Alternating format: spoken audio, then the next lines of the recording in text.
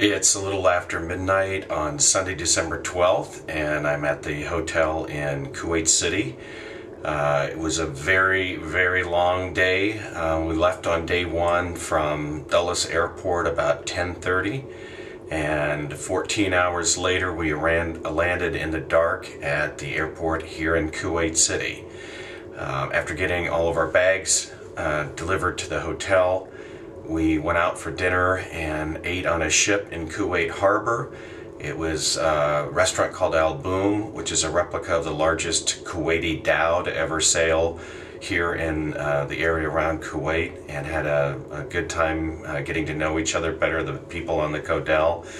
And then after that we stopped at the Marine Club at the U.S. Embassy, which was another big surprise to find two Iowans working there. The Army-Navy football game was going on, and I had a great chance to meet the person who ran the Marine Club, Gunnery Sergeant Stephen Lutz, who's from Elkader, Iowa, and his parents farm near Elkader, near Meterville. I also learned that his grandmother lives in Brooklyn, Iowa, which is where I grew up, so had a good time getting to know him, and also got to meet one of the embassy security attaches, Lauren Segerstrom, who coincidentally grew up near Steve King's hometown of Kirin in western Iowa.